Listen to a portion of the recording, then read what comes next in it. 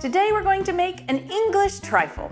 Okay, what is an English trifle? A trifle is a traditional English layered dessert.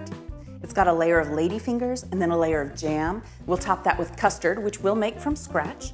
Then a layer of raspberries, another layer of ladyfingers, then beef sautéed with peas and onions, a little more custard, bananas, and then we'll top that with whipped cream. What was that before the bananas? Do do do do do do do do do. So to celebrate the release of the Friends reunion, we thought we would try to make the traditional English trifle. If you'll recall, that was made by Rachel in season 6, episode 9 as a Thanksgiving episode where she tries to put together something nice for her friends and ends up combining a traditional English trifle with a shepherd's pie recipe. First there's a layer of ladyfingers, then a layer of jam, then custard, which I made from scratch. Then raspberries, more ladyfingers, then beef sautéed with peas and onions, and then a little bit more custard, and then bananas, and then I just put some whipped cream on top. And makes something that I've often wondered, what did that taste like? It tastes like feet. So we'll give it a try. We'll also give you some tips on if you wanted to make this in ways that doesn't include beef. So we will make this like Rachel did. We will make our custard from scratch. We'll also make that beef sautéed with peas and onions. And we will make our whipped cream from scratch as well. Then after all of those elements are chilled, we'll put the layers of the trifle together. And then after it's put together, we'll have to taste it. And then we'll see if we have more of a Ross reaction or a Joey reaction. I like it. So we're gonna have a little friends fun today. Let's get started with the custard. I've chosen a simple cooked custard recipe for today because I'm pretty sure that this is not going to be the best dessert that we've ever made. So I want to make sure that we're doing things simply. We need to combine the flour and the sugar. This is 2/3 cup flour and 1.5 cups sugar. How do we combine them? Just pour them in the pan. Okay. Combine them. Oh! So I'm just gonna whisk these together and get out any lumps. This is 6 eggs. This recipe is a little simpler than others where they have you separate the eggs and use some egg whites, but mostly egg yolks, and we've gone simple today. All right, I'm going to pour 3 cups of milk in with the dry ingredients. That's a lot of milk. Can I borrow your whisk to just break up these eggs? And we'll pour those in too. So we're just going to whisk this until it is smooth, no lumpies or chunks of eggs. Can you move that a little faster? How about I give it a turn? Okay. Oh! This is why you watch videos on how to do this. Stir, combine. Yeah, like a witch's brew.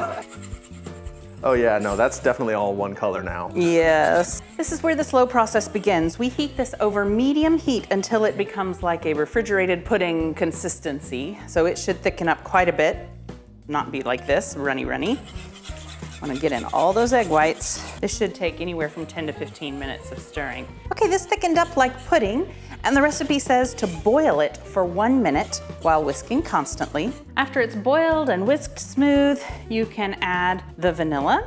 I'm using 1/2 tablespoon. Now, if you see some little lumps in here, you could run it through a sieve to make it really beautifully smooth, or use an immersion blender to try to really break up any lumps that are in there.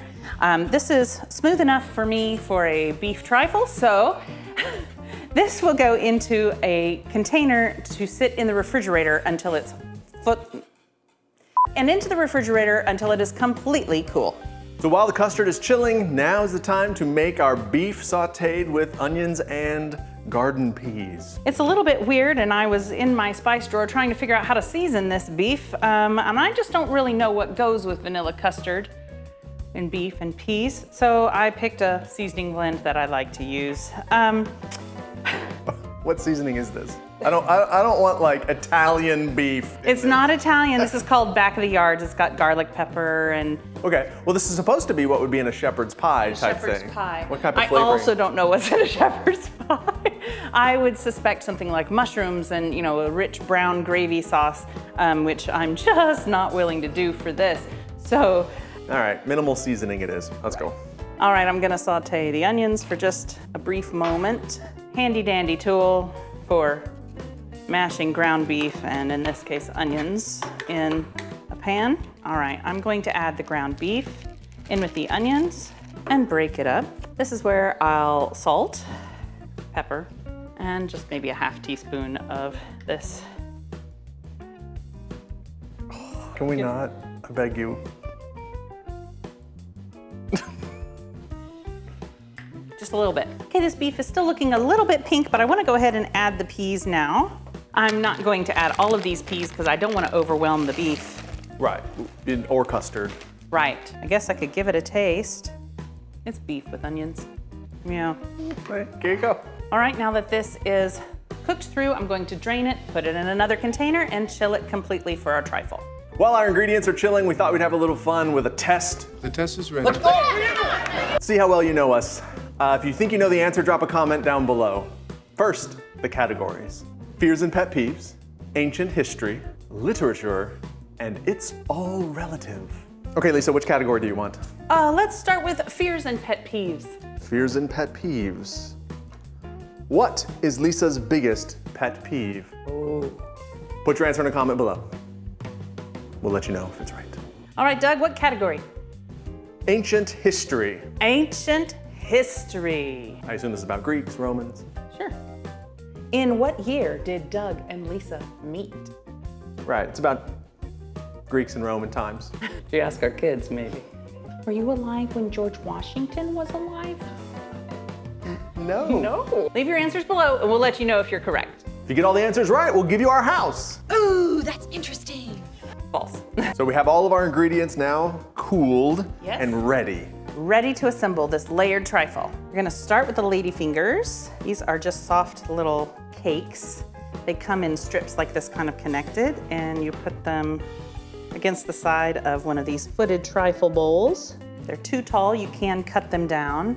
Layer on the bottom. I see these around the edge are decorative. The around the edge are decorative. Along the bottom, we just want to fill in as much as we can. So after our layer of lady fingers around the edges and on the bottom, we'll add a layer of jam. This is raspberry jam. This is raspberry jam to go with our raspberry fruits. So another important part is to make sure that you coat this and let it kind of drip between the lady fingers. So this jam is intended to be kind of a protective layer to keep it from getting soggy. Although one might say that the sogginess will come from the jam. But the jam will soak into the cakes. Or the beef. All right, a little more jam. A little more jam. First custard layer of 2, I've put this in a piping bag to make it easy to scoop in. This is a thick layer of custard. This is a thick layer of custard because it's kind of the bulk of the dessert, you know. And then I will use my spatula to just kind of Make it look less like small intestines. even it out. Then our layer of fruit. These are fresh raspberries. You want to put them in concentric circles. That is not happening. We're literally adding beef to this. The beauty is lost when meat is in your dessert. Okay, then comes another layer of lady fingers, and this time we're just kind of going around the inside. We're not trying to build up the walls again. Whoops. So next will be our layer of beef sauteed with peas and onions. It smells very beefy and oniony, and it's going in this beautiful raspberry dessert, so Before we ruin it, I thought we would show you an alternative. So this is what the actual beef sauteed with peas and onions looks like. This is what Cocoa Krispies with green Skittles looks like. So if you can find green sixlet candies, those are the best candies to use in this mixture, but I couldn't find those today, so we're using Skittles. We're not using Skittles, we're using beef and peas. Oh. And a little shepherd's pie to your trifle. Oh, it smells so Beefy. And now for a little more custard. Little banana. Little banana. I'll let you slice and apply the slices in concentric circles. One. I'm getting strong whiffs of onion every once in a while. And now we top this with a hearty helping of whipped cream. Maybe we can drown out those onions. But it's only the onions that are the problem. You're like, hey, listen, if it was just beef, I probably could have been fine. Maybe. Well, behold, a traditional English trifle. Only one thing left to do. Before we taste it, if we've made you laugh so far, maybe hit a thumbs up. If you like what you've seen, hit subscribe, hit the bell. And now we have to taste this. It's a somber mood here. So with serving a trifle, you've got to scoop kind of all the way down to get all the layers. Even the beef layer. Even the beef layer. Or especially the beef layer, maybe that's... Ugh, ladyfinger, beef, pea, Beef, custard. onion, custard, and whipped cream. Why do we always taste things and forget to get water? So honestly, the custard is delicious. The whipped cream, of course, how can you go wrong? The jam is nice. Jam's very strong. The jam's strong. Maybe I didn't get that much in my bite. Well. But I got plenty of beef and peas. Yikes. You weren't making yummy noises. Oh, I wasn't supposed to put beef in the trifle. No, you were not. So if you're gonna make one of these at home, I highly recommend that you use the alternative. Yes, those Cocoa Krispies and some sort of green candy, Sixlets, are much better. Yes, couldn't be worse. No, he's still eating it. Well, what's not to like? Custard, good. Jam, good. Meat, good. Well, thanks for joining us. We'll let Doug finish his dessert in peace. Bye.